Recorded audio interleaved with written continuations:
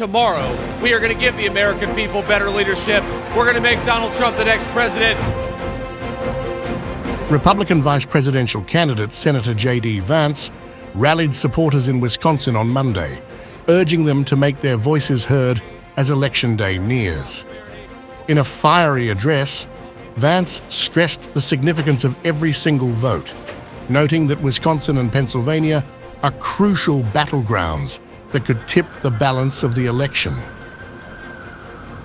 Tomorrow is the last day. Tomorrow is the big day when we are going to vote in very big numbers in the state of Wisconsin. We're going to vote for change. We're going to vote for American prosperity. We're going to vote for Donald J. Trump to be the President of the United States.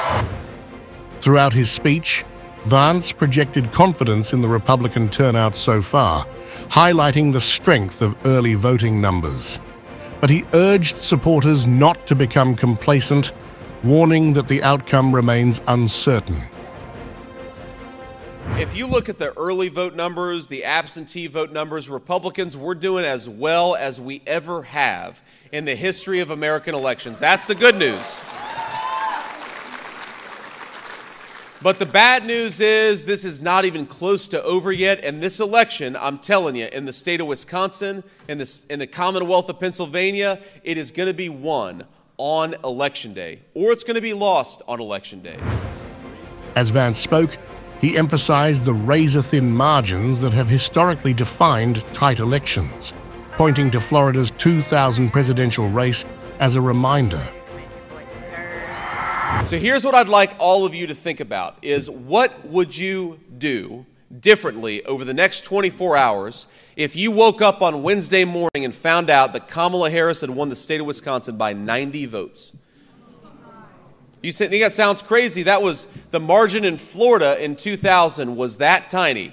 So ask yourself, what would you do differently over the next 24 hours if you knew that we were going to lose by 90 votes? Because that is what you should be doing. Vance's message centered on a vision of stronger leadership and a promise to improve the lives of Americans nationwide, appealing to voters seeking a change from current policies. I want you to think about all of the American citizens who could be living a better life if they simply had better leadership in Washington, D.C. My friends, tomorrow we are going to give the American people better leadership. We're going to make Donald Trump the next president, and we're going to do it together.